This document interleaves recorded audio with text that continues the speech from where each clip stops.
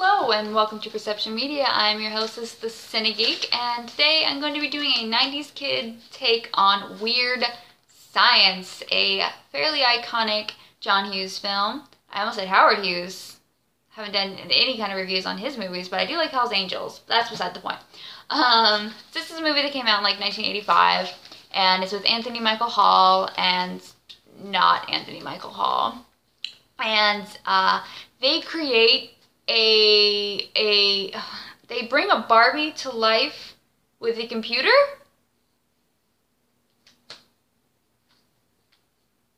Okay.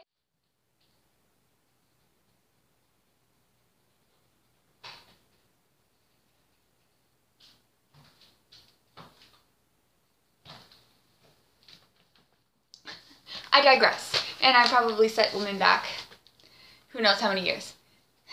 All the wrong things.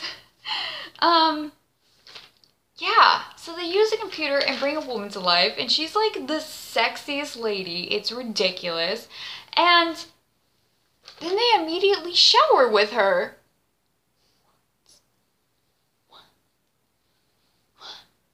What? That doesn't make any sense.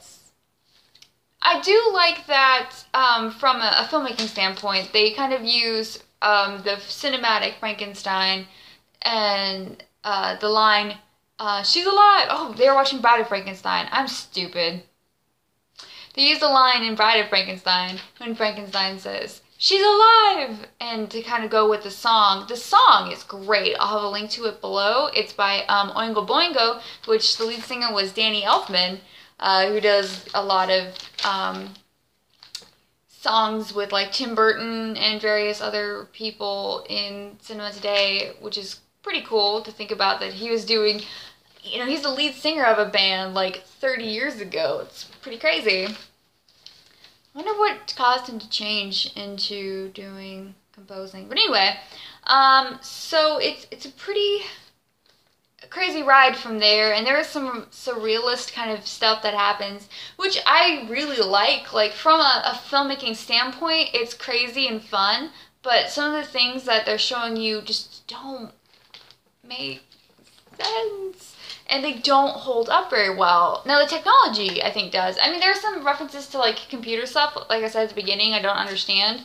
I kind of had to ask someone. So apparently you can unplug your phone and that disconnects the internet, I guess?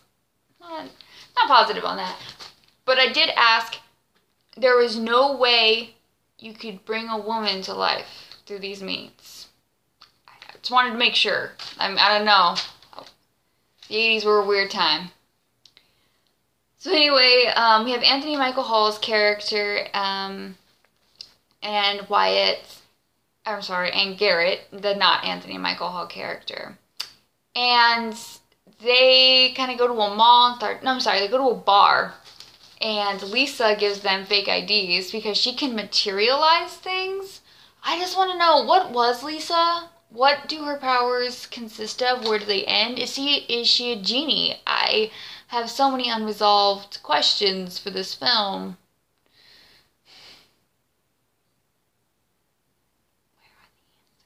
I should do a review on Mannequin. Well, anyway, so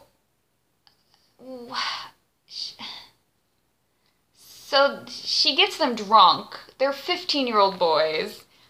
And then she kisses Garrett while, for whatever reason, they're playing this theme song for The Exorcist. I think this is gonna get dark.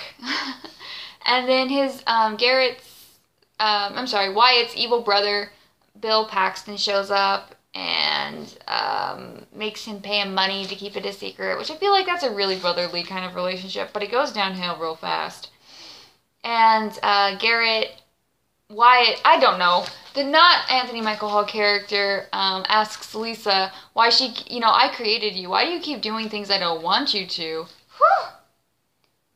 It's really awkward because I'm watching this movie and she's an adult woman and there's these two 15-year-old boys and they're just doing so much inappropriate things. And then she goes to Wyatt's house to tell his parents that he's going to a party and she points a gun at them. What is happening? And then she causes them to forget that happened, but she like totally erases Garrett from his father's memory. So is he like just gonna be an orphan now? Or what? I don't understand. And then she basically, technically, I mean, she kidnaps him. I mean, he's okay with it, but still, that's child abduction. But I guess it's good because his father doesn't remember he exists. This whole movie's awkward. So they have a party, and like basically the entire school shows up, and including these two bullies that are Iron Man and not Iron Man, with the two girls that are seen at the very beginning of the film that Garrett and Wyatt really like. And it's foreshadowed that they're going to end up with them. Surprised they end up with them. Which, I mean, we all knew that's where it was going, so I'm not going to say that's a problem or anything. But, and they do seem to like them, but I don't know. The whole Lisa thing is just, it's so creepy. And she's talking to the bullies because the bullies really like Lisa. And she says she belongs to Garrett and Wyatt.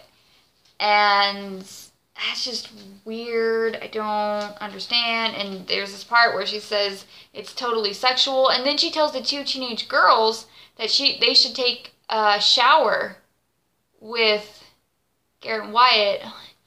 What are you abdicating, movie? I feel like this whole movie just feels like it was written by a man who never got laid in high school. And I can't affirm or deny what was going on in John Hughes' life, but that's just what it seems like. So anyway, then she wants Garrett and Wyatt to kind of grow a pair. So she causes, like, I don't know, Mad Max meets The Hills Have Eyes to show up on, like, as a gang of motorcycle bullies, gangsters. I'm not really sure what was happening with them. It was weird. And then Garrett and Wyatt are forced to kind of stand up and save the house and the people in the party. And they do. I think the only really redeeming quality in this film is the friendship between Wyatt and Garrett. It does seem to be pretty solid. I mean, there's a little like deprecation on the part of Wyatt kind of making fun of Garrett sometimes, but Garrett does kind of stand up for himself, so I think it's fine. Other way around, I'm getting their names backwards. Whatever, Anthony Michael Hall kind of makes fun of Garrett's character, the Garrett character. No, because he's Garrett. Dang it! Every time. Makes fun of the Wyatt character. And then the Wyatt character kind of grows a pair and he makes fun back, and it's fine. And then they end up with the girls. They sleep with them. I don't know. The brother comes home. He's pissed. And then Lisa turns him into something gross. I don't really know what that was. Don't want to know. She says everything she did should reverse itself. I'm not sure if that happens or not. So maybe Anthony Michael Hall's father will remember who he is. I hope. Like I said, I like the surrealist aspects of it, like people being changed into things, and I don't know, the wish fulfillment aspect of it. But I feel like the boys never really, they learned to like respect themselves and to be more brave and to stand up for themselves. But I feel like something they neglected to learn was to have any respect towards women. And I find that kind of problematic considering the theme of this whole film is very like men get what they want and women are an object to help them get that. And the women are an object to obtain. And I don't particularly like that. I didn't mean to have a feminist view of this. But from the point of view of it being 2018, I am a woman. My 90s kid view of this is it's a very negative one. I mean, it's a cute movie, but overall I don't think it holds up at all. And in fact, it's kind of, it's not offensive or anything, but it's kind of like, movie, this is for like basement dwellers that, you know, have never even had the nerve to speak to a woman, that, you know what I mean? I don't know. So, as a girl, I don't like, as a girl and as a 90s kid, I'm sorry, I just don't like this movie very much. I love the song though. Oingo Boingo is awesome. So anyway, thank you so much for watching. I hope you enjoyed it. We need a Moon Knight movie, and I will pimp out my Twitter. I usually just make funny pop culture references and stuff like that. So feel free to follow me. Have a wonderful day.